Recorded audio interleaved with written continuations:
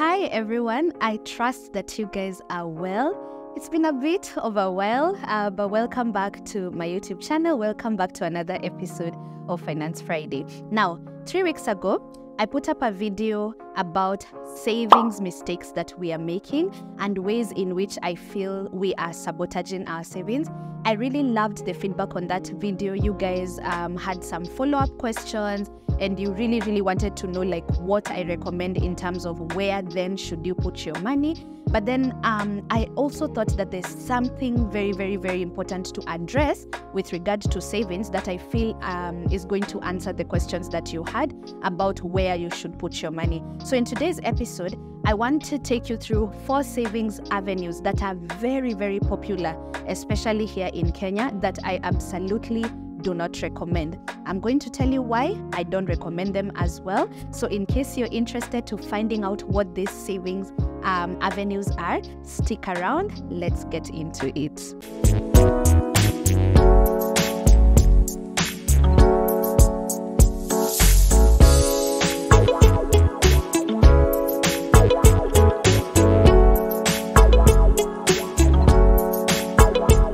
Now, I'm going to keep this very short and sweet because I need us to just get the facts and the data. The first savings avenue that I absolutely do not recommend, and I think I mentioned this in that previous video, FYI, if you missed out on that particular video, I'm going to link it down in the description box down below so that you can be able to understand where we are coming from in today's video. The first option is merry-go-round chamas. Now, I talked a lot about, or rather I mentioned them in passing during that video, but I noticed that a lot of you still have questions around why you should not save in merry-go-round chamas and what the options are, okay?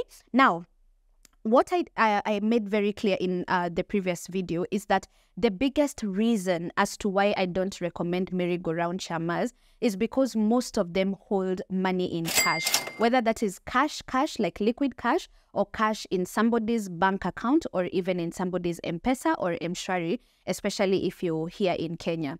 The problem with having money in a chama or in a merry-go-round chama that is put in cash or that is kept in cash is that it is ignoring the concept of inflation. Now, one of the most important things, guys, that you should understand or you should endeavor to learn is how inflation is affecting you, not just as a consumer, but as a saver. I feel like we understand how inflation affects us as consumers because it's very evident when you go to the supermarket and you realize that maize flour is more expensive than it was, or cooking oil has doubled in price or whatever. So you're able to actually know how it's affecting you as a consumer, but a lot of us don't know how inflation affects us as savers. Now, if inflation is at 7% here in Kenya, it doesn't just mean that the prices of goods, services, and commodities has gone up by 7%. While that may be true, it also means that the value of your money wherever it is stored is also depreciating or being devalued by the rate of 7%.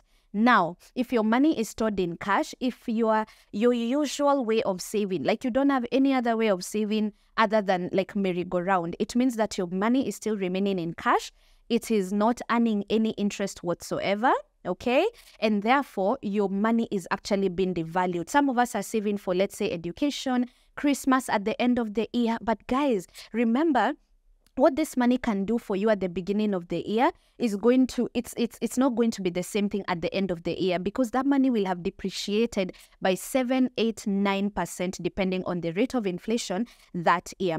On top of that is that the truth is, if most of us are actually being honest, we have just been in chamas for years and we've been waiting for our chama to finally work. I talk to so many people who tell me they're in chamas and they actually tell me that, you know, we've saved in this group for 3 years now, 2 years now, and I ask them, what's the plan? Have you guys come up with something to do with the money? And most of you are still waiting for there to be a plan of what this money is for, where it can be invested, how you can do, what you can do to grow and to multiply it. The biggest reason why we are staying in these chamas is pretty much just social reasons because you don't want to leave. Maybe you started it with your relatives or with some ladies that are from your workplace or your church. So most of us are stuck. If we are being very honest, we're just stuck because of social reasons. And we are also stuck because of a lack of discipline. So many people also justify being in chamas because they think that it helps them to be disciplined. So they tell me, coach, by myself, I cannot put this money aside. But then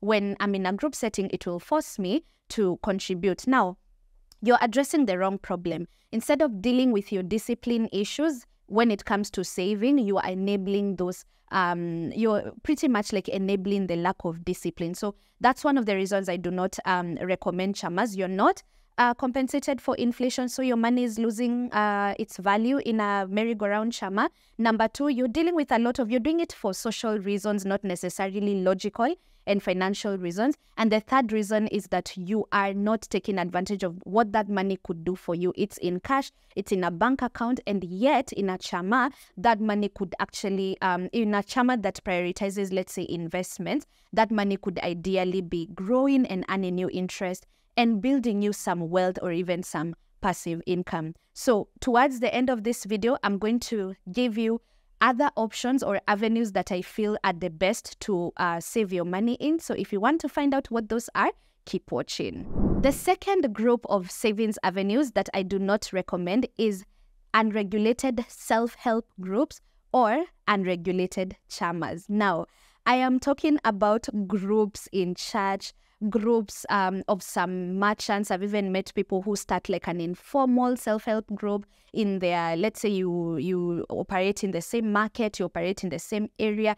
I absolutely do not recommend these things. While they might be good for fostering that discipline and that sense of community because you guys are working together, saving together, you're probably even able to take a loan or two. The problem with them is the unregulatedness of them. Now, if you're in such a group or you're in such a circle, in fact, just yesterday I had a client conversation with one of the ladies who I've been working with and I've been coaching, and she told me that she's been brought for some forms where she, her brother wanted her to join a particular circle that they want to both start saving in, and she just wanted me to look into it. Now, after looking into it, I realized the circle is not registered anywhere, which ideally means that it is not regulated. We all know the regulator of circles is SASRA, SASRA. I'm going to leave a link to SASRA down below so that you can actually go and search and find out if the circle you're in is actually regulated by SASRA. So obviously my advice to her was to definitely not join it and look for a circle that is actually regulated. Now, I'll tell you the problem with this unregulated self-help groups and unregulated circles. The biggest of them being that they are not necessarily being guided or being held accountable by the regulator. The whole point of having a regulator like SASRA is to ensure that they are not exceeding let's say there are some controls, some financial controls that are usually put in place by the regulator to ensure that these people are still operating within safe parameters. It is also to ensure that they do not go bankrupt or get to a point of insolvency. And even if they do get there, then there's also some backup to ensure that clients end up accessing their money. Now, when you get yourself into an unregulated self-help group and an unregulated circle, as much as it may work maybe in the short term to medium term, what you're doing is that you're exposing yourself to the risk of one day there being mismanagement of funds in that particular self-help group or in that particular circle, and the law or there will be no legal recourse that you can actually take. You see, with regulated companies or regulated firms, there is that aspect of being held accountable. There's someone you can go to if at all there's an issue with you being able to access the money. But with a group that we just formed of us, like 3 people or 10 people or 50 people in a particular group, no one particularly like in legal or in government can hold that particular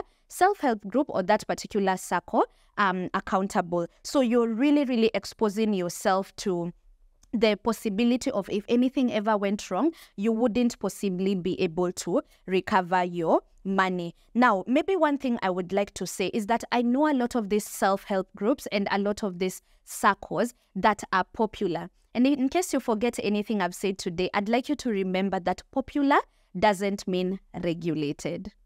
All right, guys. So there are like a lot of people are like, oh, tunajua hii sacco imekuwa hapa for many years, like it's been here for so many years, so we know it. The fact that an institution or a group or a sacco is popular doesn't necessarily mean that it is licensed and regulated. Popularity doesn't mean anything. Please, as popular as the group is, or as popular as the sacco is, the only way to confirm that you're in safe hands is to ensure that they are licensed and they are regulated by the responsible regulator of self-help groups as well as SACCOs. Now, this third option might really piss some of you off, but I gotta tell you guys the truth. Now, here in Kenya only, there has been so many savings apps that are being launched every day. I'm not gonna name names because that's not what we are here to do. We want to just learn and understand the pros and cons. But like, there are so many apps. There's this new app where even you and your friends can contribute and save in a 52 weeks challenge.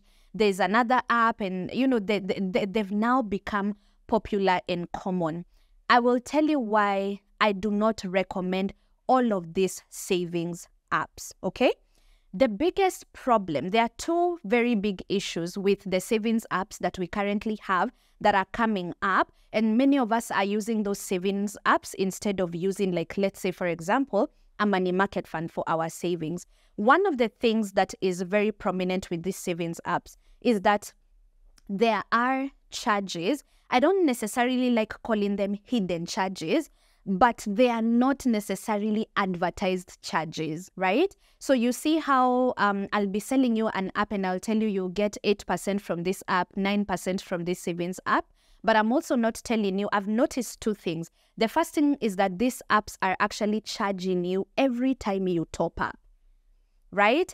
And every time you withdraw money, you are also being charged. Does that make sense, guys? So you find that on top of management fees, on top of, taxation that is obvious in savings avenues that are earning you an interest, there's also top-up and withdrawal charges. Some of these top-up and withdrawal charges are actually owing to M-Pesa transaction costs. So a lot of us are also ignoring that. Another big challenge, and one of the reasons why I highly discourage just taking on a savings app just because it is popular and just because it has been advertised a lot on social media, is that you guys are being ripped off in terms of interest. I'm just going to come out and say it. You're being ripped off. So one of these very popular savings apps here in Kenya actually gives around 6-7% on that individual savings platform.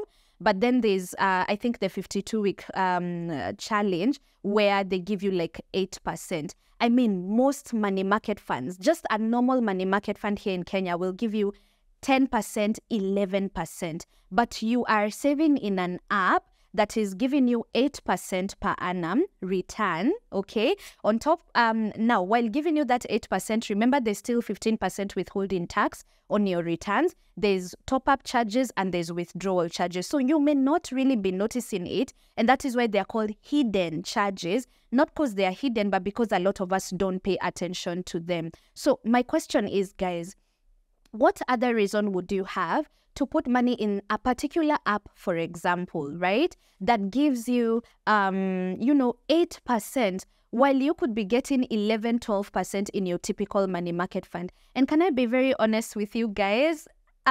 Most of these apps are just building up on money market funds. So to be honest, guys, if I were in some of y'all's shoes, I would definitely choose to remain with my mainstream money market funds. And right now, MMFs are doing quite well because treasury bills are also doing well. The underlying asset in money market funds is treasury bills.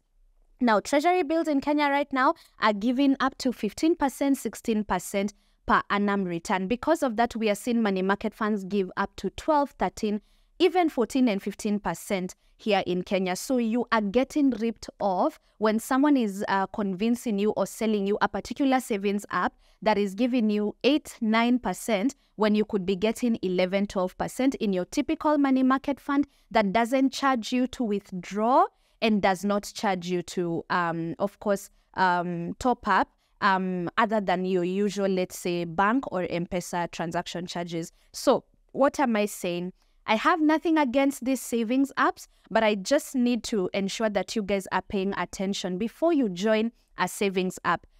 Just because influencers are talking about it, just because it has been made very popular on social media, does not mean that it is good for you. Pay attention to what we are calling hidden charges, the cost of withdrawal, the cost of topping up, and even the interest rate that you are getting. I know money market funds sometimes seem and look very boring, but they are still your best bet in terms of getting the best interest rates and also getting your interest compounded on a daily or even on a monthly basis. So I would pay attention to those savings apps. So the last savings avenue that I do not recommend is your traditional bank accounts and traditional bank fixed deposit accounts. Now, I want to let you in on a little secret, guys. Your money that is in a bank account is pretty much a liability to them. Hear me out. I want to explain this. Why I say it is a liability to the bank, it is because it is money that they owe someone. What's an asset? An asset is what you own, all right? And what's a liability? A liability is what you owe. So you as a person who puts your money regularly, let's say in a traditional savings account or even in a traditional fixed deposit account, that money is actually a liability to the bank. Why? Because they owe it to you. They need to give it back to you at some point. I hope you've gotten it up until that point. Now, for this money that you've given the bank to make sense to them, because of course they're not running a charity, they're running a business. For this money to make sense to them, they have to put it to work.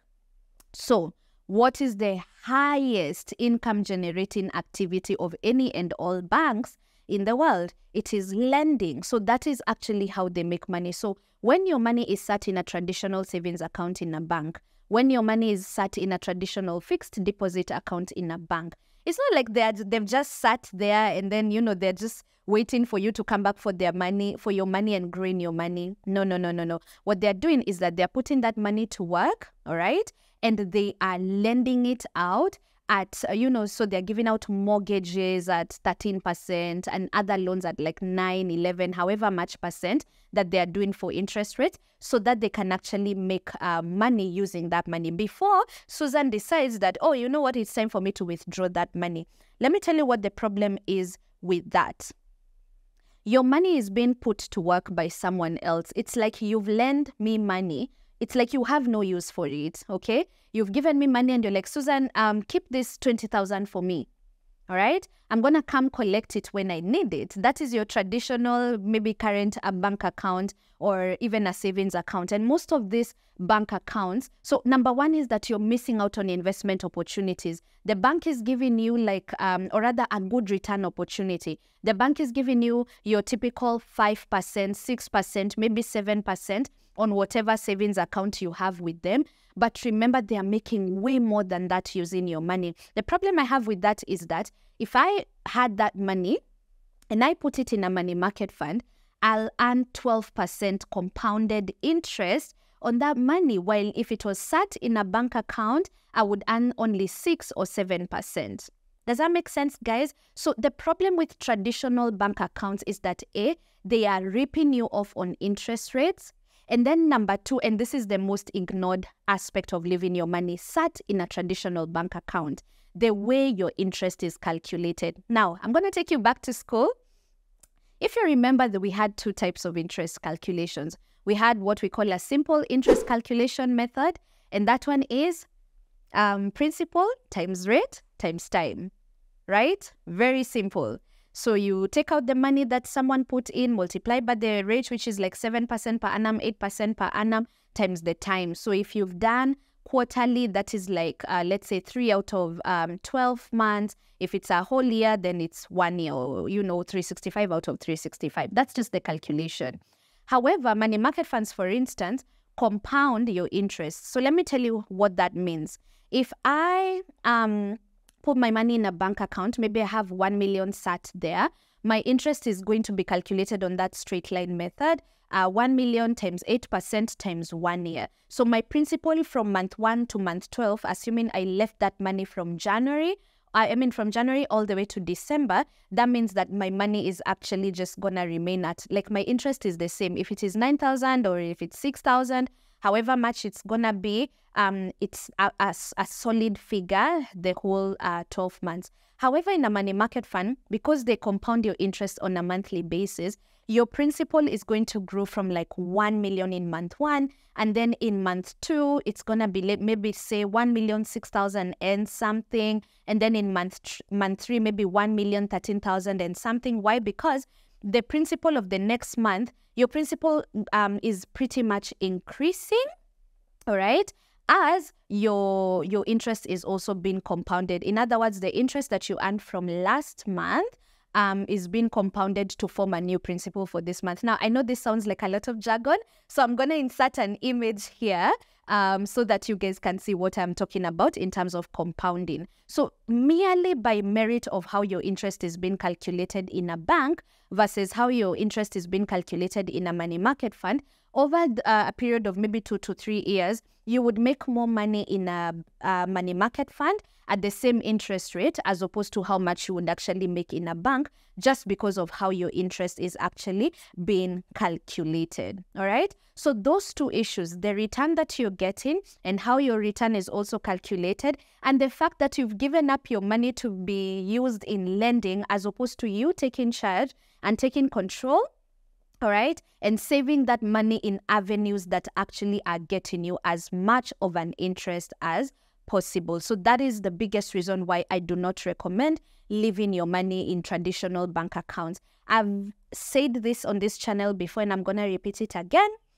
Banks are pretty much for short-term putting of your money and majorly for transaction charges. Or if you're interested in credit facilities, then you can build your credit in that way. But not for saving, not for beating inflation, and definitely not for investment purposes. Now, as a parting shot, what I'm going to say, if you've noticed all of these 4 savings avenues that I don't recommend, the merry-go-round chamas, the unregistered or unregulated self-help groups and circles, the savings apps that are so popular right now in Nairobi, and also the traditional bank accounts, they all have one thing in common. They do not compensate you for inflation. In other words, they are devaluing your money, yet we have many other opportunities of actually being able to earn an interest that compensates you for inflation. So if I was to recommend a good starting point, if you want to save for maybe like the short term to medium term, so I'm talking any money that you need to save for more than 6 months, all right? Maybe like 5 to 6 months. So I'm talking like your emergency fund savings, your school fees savings, any savings that are pretty much going to extend between the short term to medium term. The most important thing for you to look for is an account, a regulated account, for example, money market funds, which I highly, highly recommend, that will on the bare minimum compensate you for inflation. So how do you know you're being compensated? Just find out what the inflation rate in Kenya is. Right now, it's around 7-8%. So if I was looking for a good savings avenue, I would get one that gives me more than 8%. So I'm looking at upwards of 9, 10, 11%. That way, your savings, whatever it is that you're saving them for in the future, even with inflation at that particular point, you would still ideally be able to afford that thing. So I really hope you have gotten some more insights now that I've made this second video to just clarify what I was talking about in the previous video. In case you have any questions, you know what to do. Leave them down in the comment section down below. So thank you so much for watching. Remember to share this video with your friends. We said we're not gatekeeping any information in 2024 so that they can also stay financially woke and financially literate. Like this video as well, and also turn on the notification bell so that you can be notified every time I upload a new video. Thank you so much for watching, and I'll see you next Friday.